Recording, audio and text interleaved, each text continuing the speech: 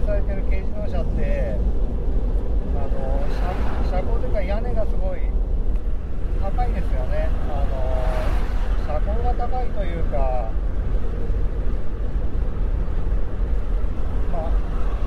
ファイトワゴンですかね。ファイトワゴンという軽自動車が非常に人気で、どこでも走ってるんですが、高速道路でいうと一番怖いのは横風なんですけれども、ファイトワゴンというのはどうしても高さがある分横風に弱いっていうのがありまして、そこら辺は確かに不安要素ではあります。ただコペンの場合は、基本的に車高が低いと、この前方がですね、1メートル20センチちょっとぐらいだと思うんですが、コペンは基本的に横風による影響がですね少ないと感じてます。よっぽどでかいトラックがですねこの横をスピード上げて追い抜かれた場合にふらつくというのは他の車でもあると思います。コペンも当然ね車体が軽いですから、そこら辺はあると思いますが、ハンドルをしっかり握っていればね何の問題もないですね。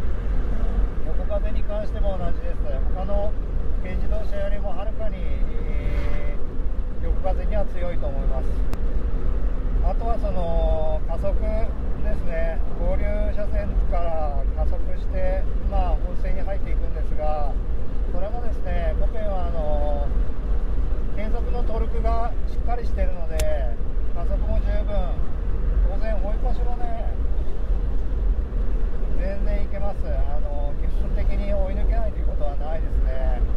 ここのね制限速度が80キロなので、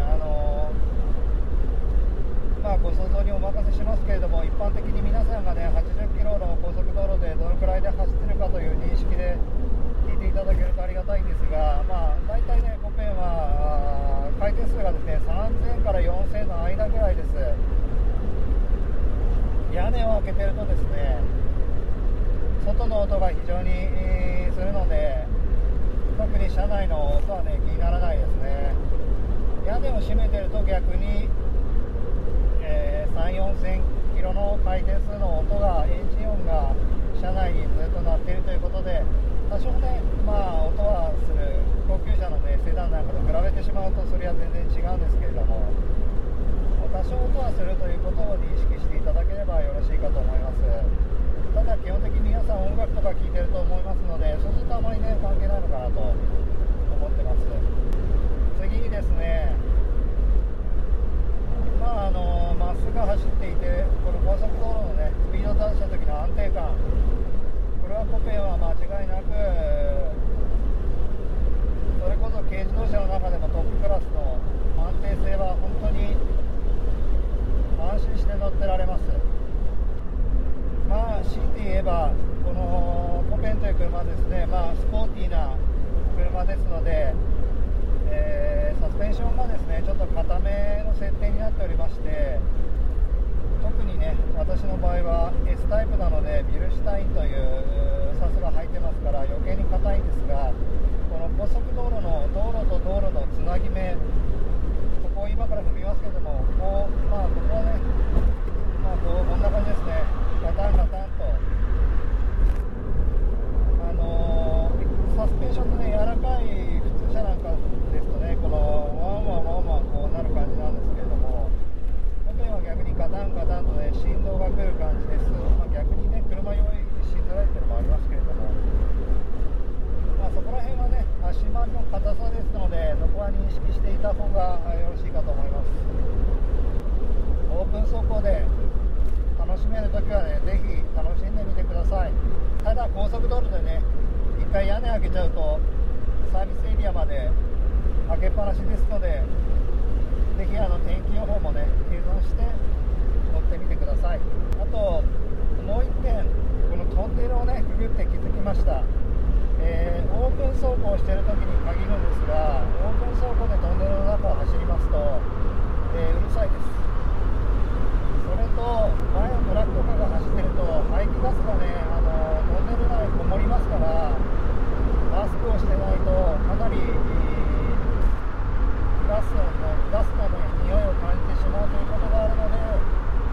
高速道路をねオープン走行を走る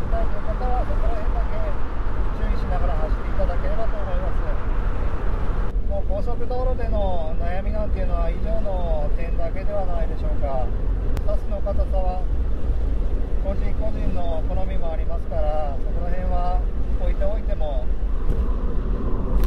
特にね普通車に引きを取っているということはありません。ただ私もね家でホンダのシャトルという車を乗ってますが、こちらの車はですね高速で走った時、そしてコペンでね高速を走った時比べてみると、やっぱりねシャトルの方がね疲れは少ないです。それはありますね。というのもやっぱり足回りの硬さが一番なのかな。あとは座席に関してはコペンの場合はこのセミバケットシートで非常にホールド感があっていいと思うんですけれども、まあ普通車もねやっぱり普通車の方がよりソファーのような感覚で座れるので、そこら辺でちょっと疲れ方が違うのかな。あとはこのオープン走行にしてるとやっぱりね直射日光を浴びたり直接風を浴びたりするとやっぱりね目に見えなくても疲労というのはやっぱりつきまとうのかなというのはありますね。はい、以上で高速道路の、軽自動車であるこの新型コペンセロのちょっと初めてねこのコペンを買う方が不安になるような部分を紹介説明させていただきました。少しでも参考になれば幸いでございます。それでは今回はこれで終わりたいと思います。最後までご視聴ありがとうございました。また次の動画でお会いいたしましょう。